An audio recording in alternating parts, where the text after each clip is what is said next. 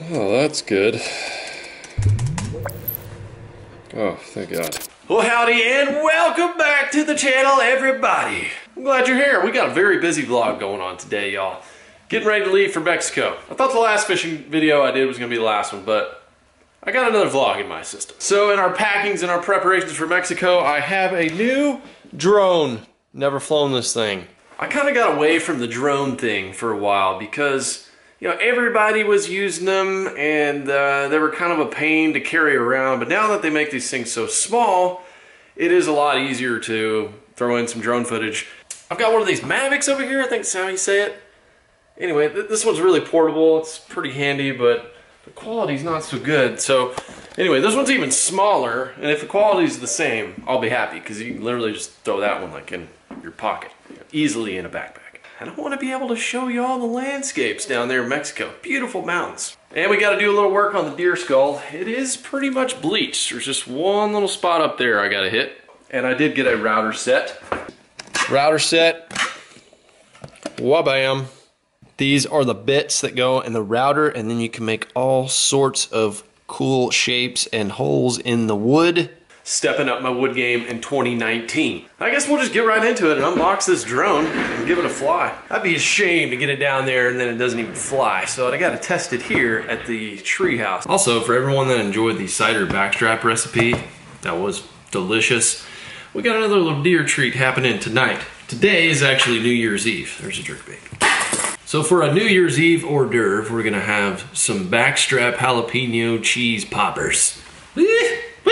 Cannot wait. The Mavic Air. How many drone unboxings have you seen with a dude in a cowboy hat? Let me know in the comments. Don't, I already know the answer. Ooh, a case.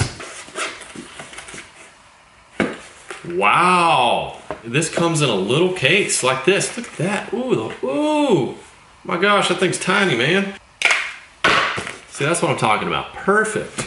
To just throw in the backpack. So there you go. Another 5 years, these things are gonna be the size of daggum wasps. When I was a kid, we had this cartoon called Transformers.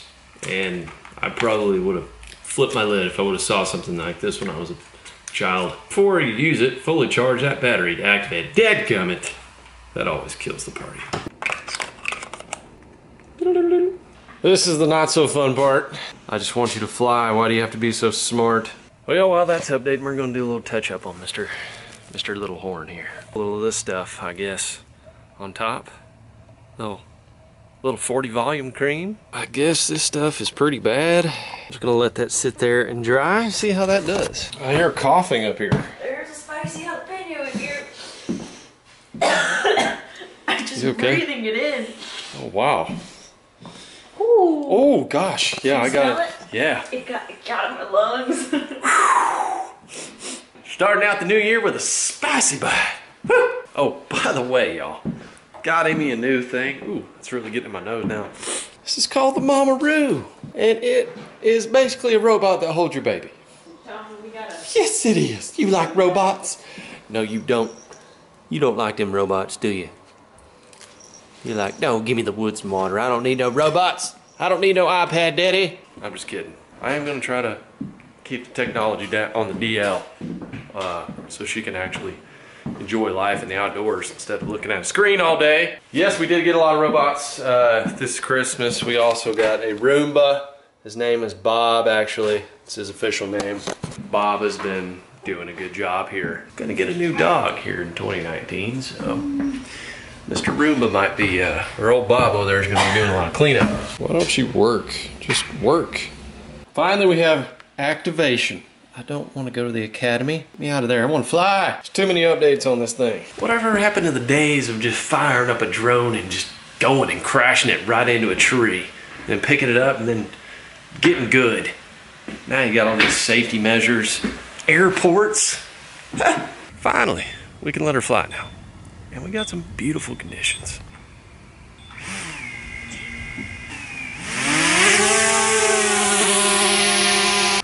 That looks pretty good. Yeah, it's not coming down at the same spot. We gotta cancel that. Well, now that I've woke up all the dogs in the neighborhood, let's check on them jalapeno poppers. Could you hear that thing outside? I heard something. I kept hearing something. It sounded like a big old bumblebee. A big old bumblebee? Yeah. Like a plane? Yeah. But a bumblebee plane? Yeah. Do you know what I was doing outside? I have no idea what you were doing. OSG is in kitchen world. Let's fly on a drone.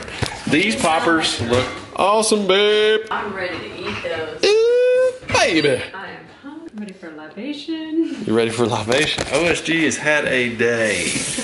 Libation is adult beverage for all y'all that aren't keen on the parenthood world with babies. Sometimes they're so cute and they just laugh and they're so happy, and then other times they just cry their heads off.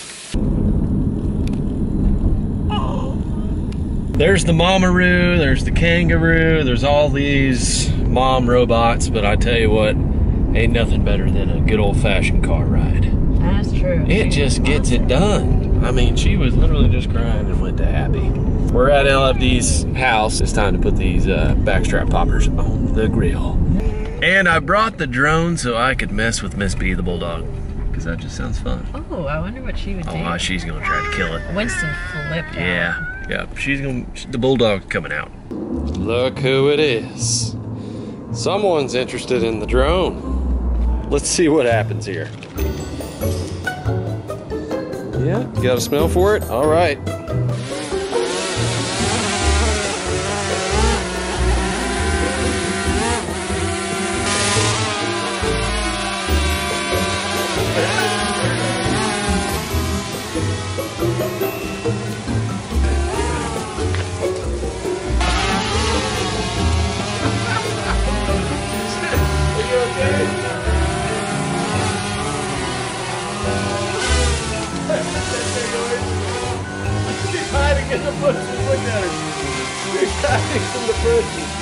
LFD on the drone fly. My first one. Is it your first time? First time ever, yeah. It's pretty easy to fly. Miss B's not she's not having it. We're getting mighty close to that tree now. Sorry about that. Oh, it doesn't work with water. Definitely not. Did you have anything like this when you were a kid? Yeah, we had a one of those things that it was like an airplane. You took the propeller and you put a rubber band on it. You wound it Just up. like it then. It was made out of balsa wood, and Yeah. then you like threw it and it would. Fun for about 5 seconds. Yeah, and then it would crash. Those are good old days though. I think y'all also shot each other with BB guns and ate wild mushrooms. Yeah, we did. Yeah, it's about the same time. Fun in the woods with LFD. My brother knocked me off of a horse with a spear one time. That's when little boys were men. You think you could land it? I bet you could. Let me take it off sport mode, because sport mode is a little crazy. Yeah, see if you can land it not in the pool. There you go. You did it, man. You did it. Hey, I did not crash. No. That's cool. You did good. You did good. And Miss B did not attack. Yeah, she's scared to death. You are just not having anything to do with this thing.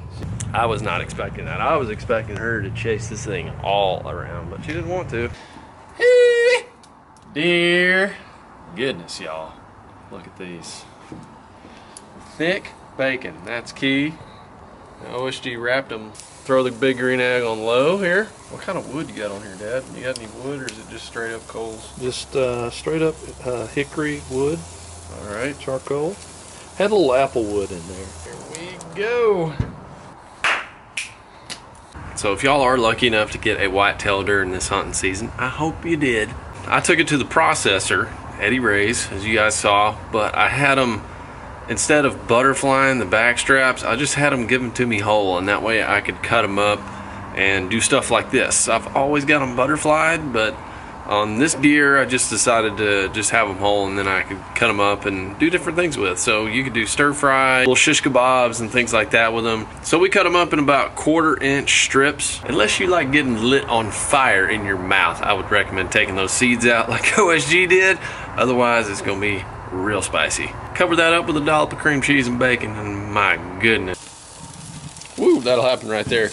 You get that bacon fat going down there to the bottom, and it'll flame up on you.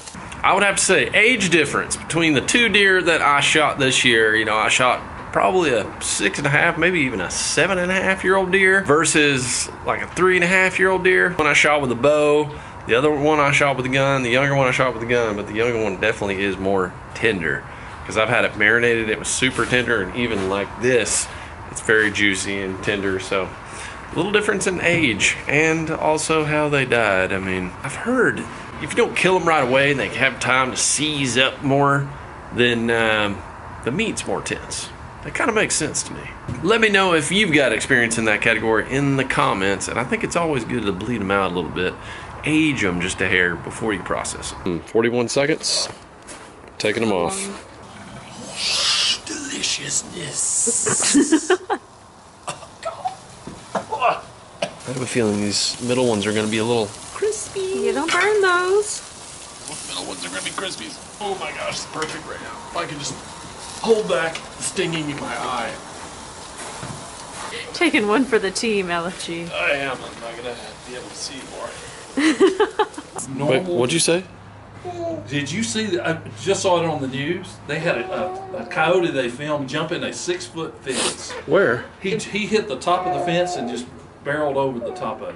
Still at the same place in Frisco in that area. Oh my gosh, they're still going on. There's still Yeah. more attacks. The coyote battles continue, y'all.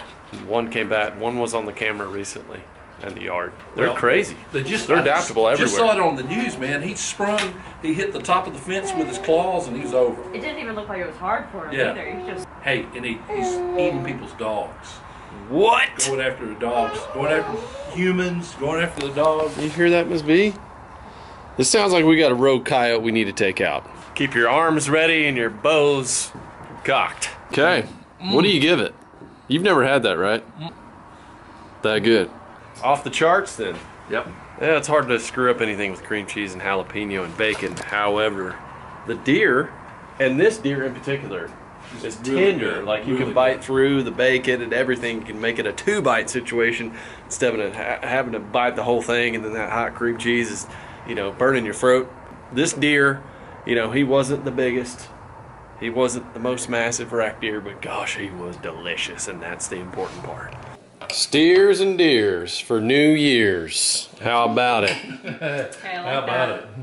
OSG with a delectable nugget plate. This is a lot of meat and potatoes. This is like a man meal right here. Oh, we got a salad over there. OSG, doing the programs. 8 weeks. 8 weeks. She's got an 8-week program to get in shape. I will be going to Mexico and not getting in shape at all. You are gonna do I'm gonna- the 8-day program. Yes, I will be doing 8 days of tortillas and cervezas, and then I'll get on your program. Okay, good. But for now, it's New Year's, and we are going to feast. Well, Happy New Year, Miss B. Make sure to clean up all your toys that you've gotten out of your basket. Be a good girl this year. See you later.